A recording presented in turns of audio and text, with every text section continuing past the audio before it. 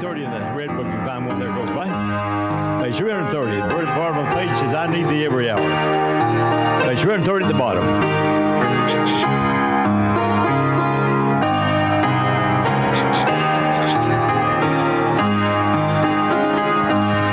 I need thee every hour, most precious Lord. No tender voice like thine can peace afford. I need thee, oh, I need thee. Every hour I need thee. Oh, bless me now, my Savior. I come to thee. I need thee every hour. Stay thou nearby. Temptations lose their power when thou art nigh. I need thee, oh, I need thee. Every hour I need thee. Oh, bless me now, my Savior. I come to thee. I need thee every hour, in joy or pain. Come quickly and abide, or life is vain. I need thee, oh, I need thee. Every hour I need thee. Oh, bless me now, my Savior. I come to thee. I need thee every hour, most holy one. Oh, make me thine indeed, thou blessed Son. I need thee, oh, I need thee. Every hour I need thee. Oh, bless me now, my Savior. I come to thee.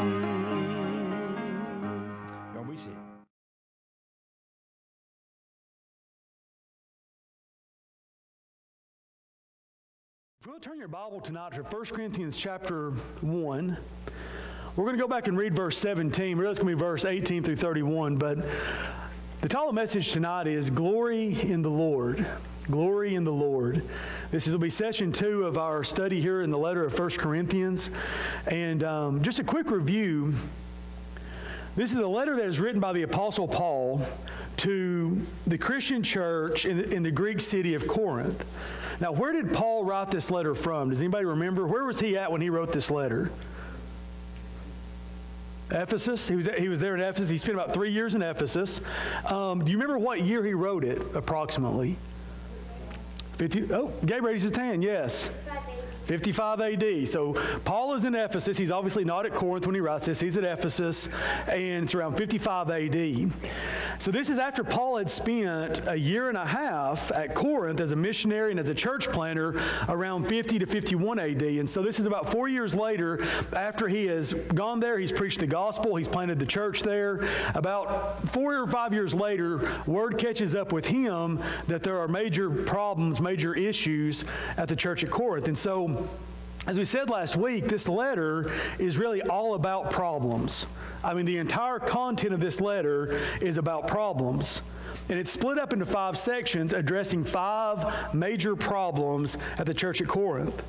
And the first problem the first division, the first problem that we find in this letter had to do with divisions and factions developing in the church around certain leaders or behind certain leaders. I understand that Peter, Apollos, Paul, they really didn't have anything to do with this. This is what the church is choosing. That they're saying, I prefer Peter's teaching on this. I prefer Apollos. I'm of the school of Paul. This is what the church is deciding to do. And the leaders do not seem to be, especially not, Paul, but I don't think it's true for Peter or Apollos as well, that they're not complicit in this. This is what the church is doing, is they're dividing up into these factions. And so that's the problem that Paul is addressing, these divisions, these factions that are developing in the church there at Corinth around or behind certain leaders. So we come to chapter 1, verse 17 through 24. If you would please stand in honor of God's word as we read this together. I want to pick up in verse 17 because really verses 18 through 31, Paul is expounding upon something he says in verse 17. Again, the title of the message tonight is Glory in the Lord. But we're going to see here that this is really the wisdom of God and the wisdom of men. And Paul says this in 1 Corinthians chapter 1, verse 17. For Christ sent me not to baptize, but to preach the gospel. So he just said, thankfully I didn't baptize many of you there at Corinth because you would think that was, that made you special or something like that you were baptized by Paul because you're dividing over these things that should not be divisive at all. And he says, for Christ sent me not to baptize, but to preach the gospel. Now listen to what he says next. Not with wisdom of words. That's what verses 18 through 31 is going to expound upon. When he preached the gospel there at Corinth, it was not with wisdom of words, lest the cross of Christ should be made of none effect. For the preaching of the cross is to them that perish foolishness, but unto us which are saved it is the power of God.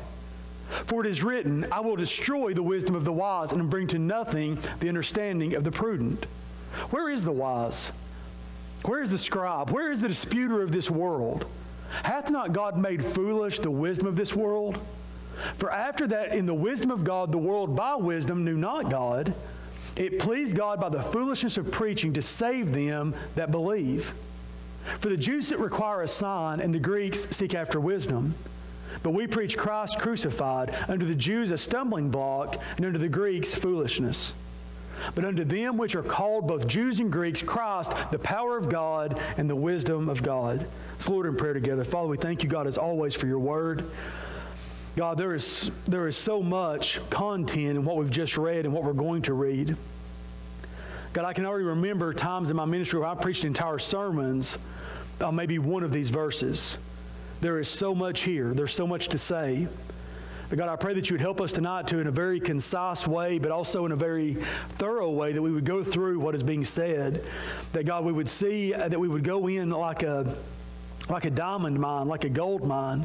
And God, we would mine out, God, the riches that we find in this passage. What is being said, what you are saying through your Holy Spirit, through the pen of the Apostle Paul, through this letter that he has written to the Corinthians, that God, that we could mine out the treasures that are found here, God, the depths of the wisdom and the instruction and the teaching that they are receiving, God, that we know is also instructive for us here in America in the 21st century. So, Father, I pray that you would speak to us tonight, God, through your word, God, recognizing how deep it is. I pray, God, that I can cover this as concisely but yet as thoroughly as possible, and that, Father, you would help each one of us to grow in our understanding, and that, God, we could use the lessons we learned through these letters, through the problems there at Corinth, and how that these things are contrary to the gospel, but how that there is a gospel solution to each of these problems, that God, we can then use that and apply that in our life to see how the gospel instructs us in everything, how that we can find instruction and wisdom and solutions to every problem in life found in the gospel and found in your Son, Jesus Christ. And it's in his name that we pray. Amen. Be seated. So what Paul is expounding on here when he says it's not with wisdom of words, lest the cross of Christ be made of none effect. He's saying that the power of the cross does not rest in the skill or the cleverness with which the message is presented. Now understand that these are Greeks. They are the wise in their mind, and really in a lot of ways, they are the wisest men in the entire world. Now, Chinese historians may dispute that. The Chinese are pretty wise themselves in the things that they were doing at this time 2,000 years ago. But basically, this culture, this Greek culture within the Roman Empire, but this Greek culture, they see themselves as the wisest of the wise. The wisest society, the wisest men to ever live is how they're viewing themselves. And they put a lot of emphasis on the skill and the cleverness with which a message can be presented. And Paul is saying, I reject every bit of that. That is the opposite of what I'm doing. He is saying the power of the cross does not rest in the skill or the brilliance or the cleverness with which the message is presented, but rather the power of the message of the cross of Christ is simply this: it's true. Period. He's saying it doesn't matter how, if I can describe this in some brilliant and eloquent way, here's what matters is it's true. Period. The cross really was everything that it claims to be. Jesus Christ really is the Son of God. He really is sinless.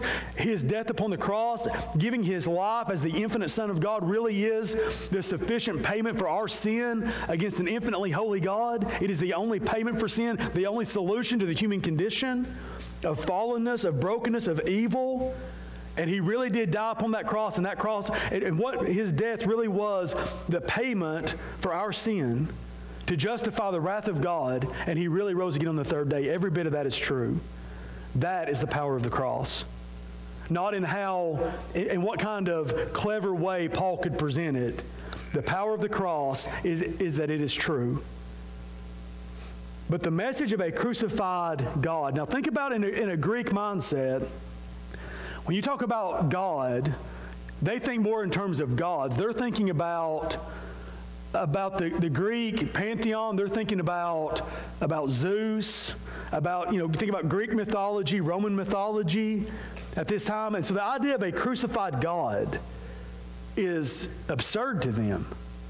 And we'll talk more about that in a moment. But the idea of a crucified Savior, if He's a Savior, how did He get Himself crucified? How's He saving people while being crucified? I mean, this was the lowest of the low. This was reserved for the worst of the worst criminals. This form of execution, at least He could have received the dignity of a stoning or a beheading, but He was crucified? A crucified Savior? And for the Jews, a crucified Messiah? It seems unbelievable. In fact, it seems ridiculous. It seems like foolishness to them. But as Paul references here, God foretold 600 years earlier through the prophet Isaiah, in Isaiah chapter 29, verse 14, that He would destroy the wisdom of the wise, and He would bring to nothing the understanding of the prudent. God already said that was His intention.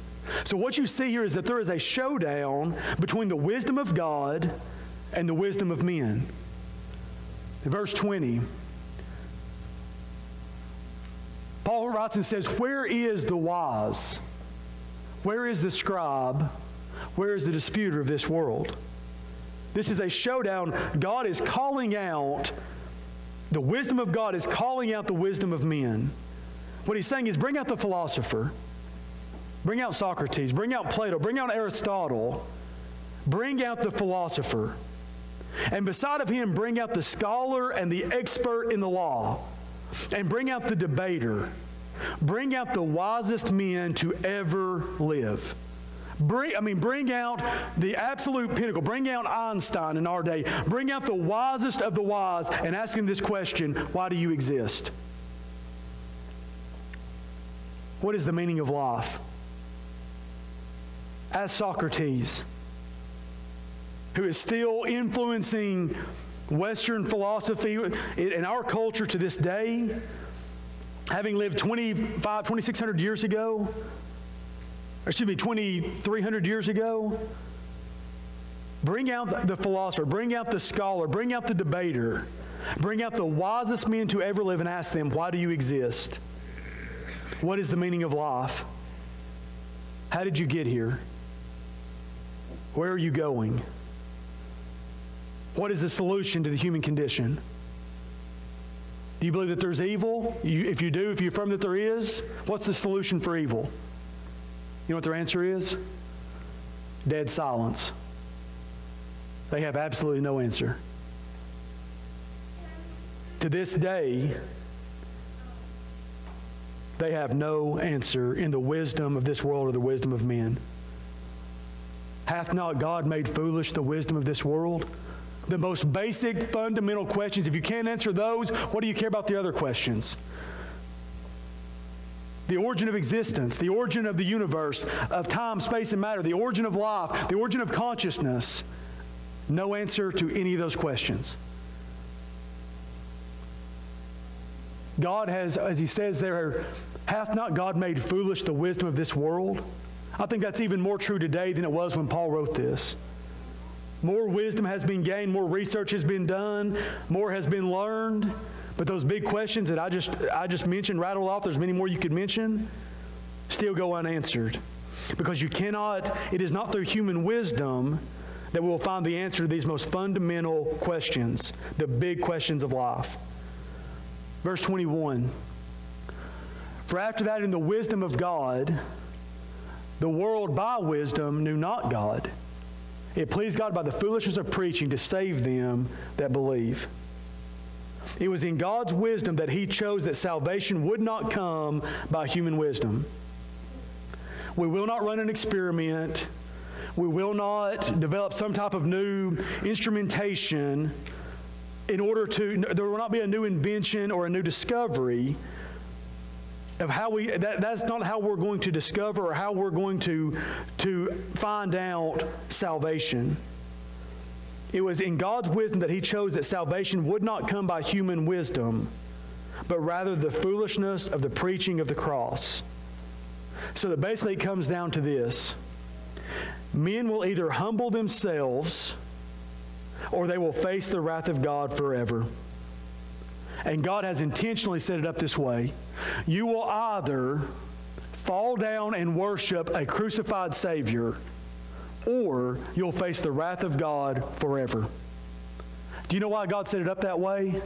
Because he absolutely hates human pride, and he is set for the destruction of human pride. That is why God has set it up that way. It's not by coincidence. It's not by accident. It is by design that we must humble ourselves and all stand on level footing at the foot of the cross to say, Jesus Christ is my salvation and all glory goes to him. If you're not willing to say that, you will die and go to hell, period. There's a lot of brilliant people today who just can't accept this, and they're going to die and go to hell because of it. It's their pride. It's not their intellect. It's their pride. They will not humble themselves to worship a crucified Savior, and they will face the wrath of God as a result. God has nothing but contempt for human pride. In fact, we read in Scripture that God says that he resists the proud. If you are prideful, you will find yourself nose to nose with the infinite God, and you're going to lose. God resisteth the proud, but what else? He giveth grace to the humble. That's true. And that is built in by design through the infinite mind of God, built in by design into salvation. That salvation is through the cross of Christ. It requires humility to accept it. You come to verses 22 through 23. For the Jews require a sign, the Greeks seek after wisdom. But we preach Christ crucified, unto the Jews a stumbling block, and unto the Greeks foolishness. The Jews want a sign. You know what Jesus said to that? No. Show us a sign. No. That's what Jesus said. He said, I'll give you one sign. You know what sign that was? He said, it's the sign of the prophet Jonah, who was 3 days in the belly of the whale. Do you know what he was pointing to? His death. How many days did Jesus spend in the grave? You know, I've heard that, I'd never considered this, and I don't know if this is true or not, but I can't remember the guy's name, the pastor who brought this up, but a belief that basically Jonah died in the belly of the whale, and God had to raise him back up. He was alive long enough to cry out to God, to be humble to that point that he cried out to God for deliverance, but that basically that he died and God had to bring him back to life as he was spit out on the shore. Now, it doesn't say that in the text, but that would make sense with the reference that Christ makes when he says you'll receive one sign, and that's the sign of Jonah, who was 3 days in the belly of a whale. Just like that, Christ would be 3 days in the belly of the earth, buried, but then would rise again.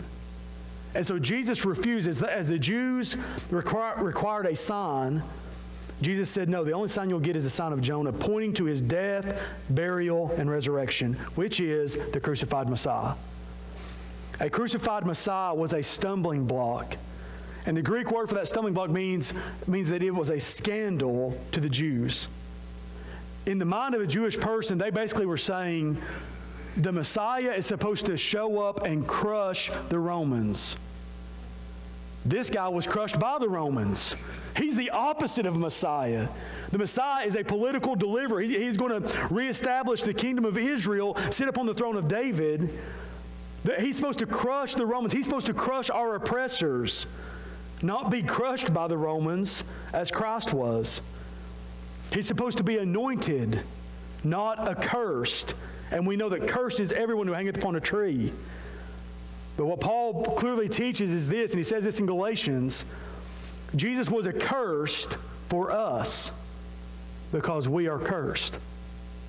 I mentioned a few weeks ago, we were talking about Haiti. I said it's like Haiti is cursed. But you know what? They are cursed. It's not as if they're cursed. They are cursed. Afghanistan is cursed. India is cursed. America is cursed. You are cursed. We live in a cursed world. But Christ became an accursed for us to take our penalty. He was crucified. He was hung upon a tree, and he was accursed for us who are cursed. This was a stumbling block to the Jews. It was foolishness to the Greeks. And by Greeks, it extends beyond just the Greeks themselves, but really to the Gentile world. You have two categories, Jews and Greeks. It was foolishness to the Greeks, to the Gentiles, that a God, again, they're thinking about Zeus. They're thinking about, Egyptian gods or Roman gods or Greek gods. This idea that a God could take on flesh, could take on a human nature and die to bring salvation was complete foolishness to them. And Paul recognized that. But he comes on down to verse 24 and says, "But unto them which are called, both Jews and Greeks, Christ the power of God and the wisdom of God." What he's saying is, but God is calling out people to himself from among both the Jews and the Greeks, or the Gentiles. So out of the Jews and the Gentiles, God is calling out people to himself, to whom God is revealing his power and wisdom in Christ. Coming down to verse 25.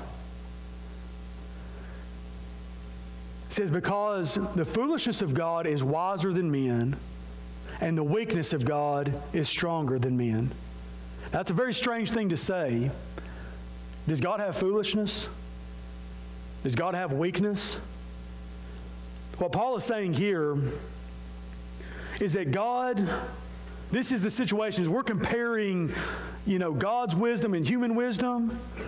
What Paul is saying is this: God's most insignificant thought is infinitely wiser than humankind's most profound and brilliant and significant thought. It's not even a contest. He's saying God on his worst day is far more brilliant, infinitely more brilliant and wiser than we could ever hope to be. It is ridiculous to have to boast in human wisdom. That's what's absurd. The cross is not foolishness. Foolishness is to boast in human wisdom, especially in light of the infinite wisdom of God. That's what Paul is calling out here in verse 25. Verse 26 through 28. Paul goes on and says, "For you see your calling, brethren, how that not many wise men after the flesh, not many mighty, not many noble are called by God. But God hath chosen the foolish things of the world to confound the wise. And God hath chosen the weak things of the world to confound the things which are mighty. And base things of the world and things which are despised hath God chosen, yea, and things that are not, to bring to naught things that are." Of those that God is calling, what Paul is pointing out, he's saying of those to whom God is calling them out, not many of them, notice it doesn't say zero, but not many of them are from the philosopher's class. These are pretty specific terms that Paul's using. When he says, "How you see your calling, brethren, how that not many wise men after the flesh," he's talking about those who were seen, they were the philosophers. They were, in Greek society, which was seen as the wisest, most, dignified society, that even amongst the wise, these philosophers were the wise amongst the wise. He's saying that there's not many that are called from that class of people, from the philosopher's class. And he goes on and says, that not many wise men after the flesh, not many mighty. He's talking about those who were politically powerful, those who had might, political might.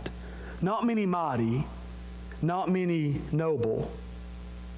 Not many of those who were born into the upper class, into the aristocracy of society are called. What Paul is pointing out is this, that he's saying you recognize that God has not chosen the social or political or intellectual elite. He has passed them over. But rather, those of low birth. He goes on and says, God hath chosen the foolish things of the world to confound the wise. God hath chosen the weak things of the world to confound the things which are mighty. And the base things and those things which are despised hath God chosen, yea, and things which are not, to bring to naught things that are. Rather, God has chosen those of low birth. Back in this society, do you know how Christianity spread throughout the Roman Empire? It spread through women. You'll notice this over and over again in the book of Acts. Even at the resurrection of Jesus, how it involves women are the first witnesses of the resurrection and the first to go and proclaim the resurrection. God's chosen women who are marginalized, who are seen as second-class citizens. God has chosen women. You think about Lydia. You think about different women that were saved through the ministry of the Apostle Paul. God has chosen women. He's chosen slaves. And He's chosen the poor. That is how Christianity spread. It spread throughout the Roman Empire and took over and conquered the Roman Empire through the lowest classes of people, through the lower classes. God has chosen those not of the upper class or of noble birth, but those of low birth. God has chosen. What He's saying is that Christ is turning this evil world upside down. As you go all the way back to the very beginning when He said, you think about Matthew chapter 5 when He said, blessed are the poor in spirit. Christ is turning this evil world upside down. And every bit of this, all of this, God's purpose, His design in doing this, the way that He has done it, is for one reason, for one purpose, and to this end. Verse 29. We'll finish with this.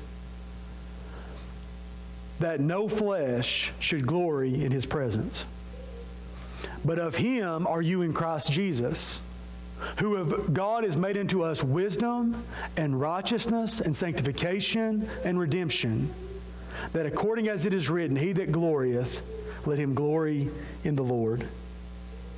So as we mentioned before, that what Paul is doing through this letter is he's identifying the problem, and he is showing how that the problem there at the church at Corinth, the problem is that what they're doing is contrary to the gospel.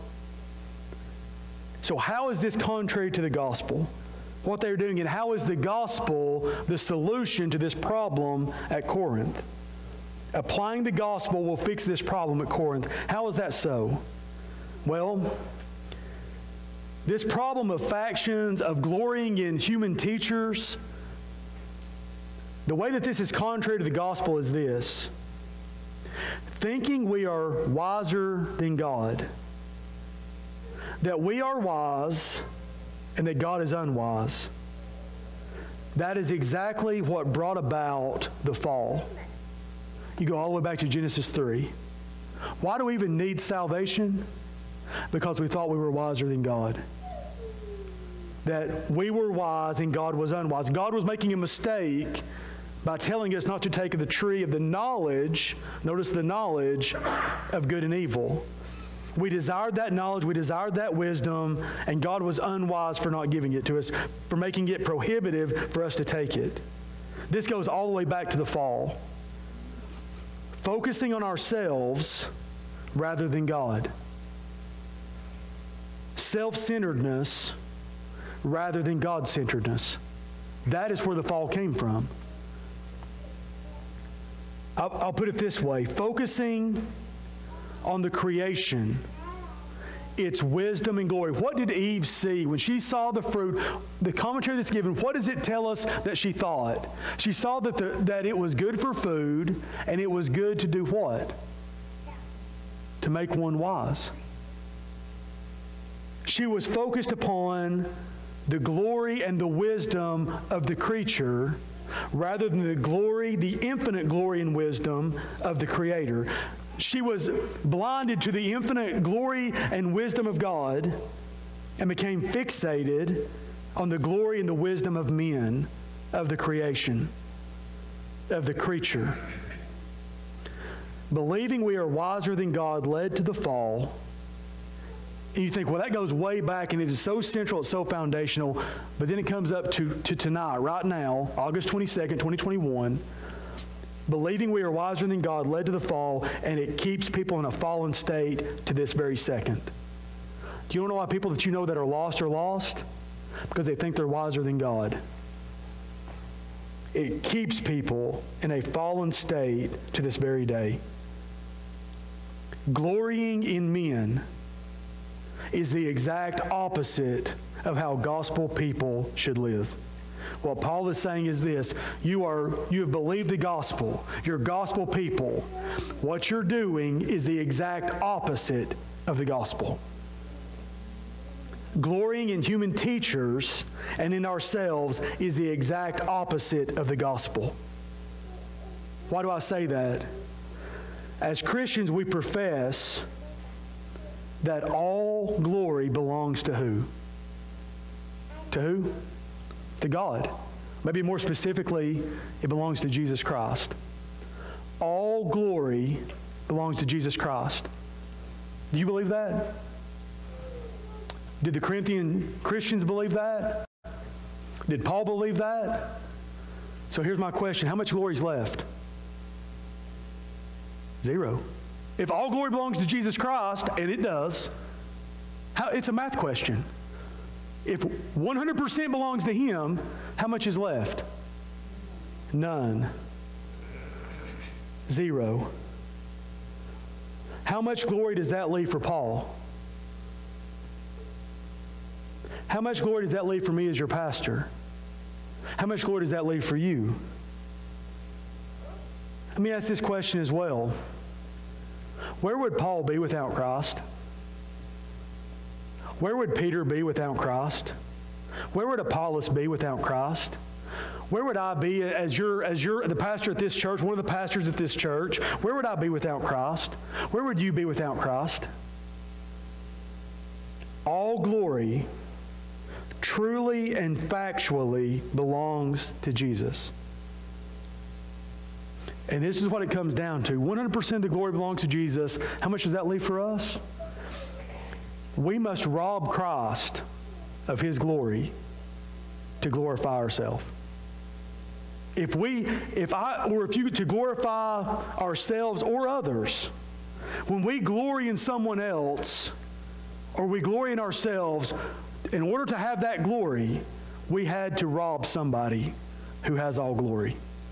That's how serious this is. He's saying to the Corinthians, you are robbing glory away from Jesus and giving it to Peter. You're robbing glory away from Christ and giving it to Apollos. Robbing glory away from Christ and giving it to Paul. You're robbing glory away from Christ and giving it to yourself. That is a huge deal. We must rob Christ to glorify ourselves or others. And that is the exact opposite of the gospel, because the gospel tells us clearly that all glory, 100% belongs to Christ. Therefore, he that glorieth, verse 31, let him glory in the Lord. That's the truth. That is factual. Truly, all glory belongs to Christ. That's the issue at Corinth, and that is how the gospel solves the problem, when they remember all glory belongs to Christ, and that leaves none for anyone else. All glory belongs to Him. We're going to end with that tonight.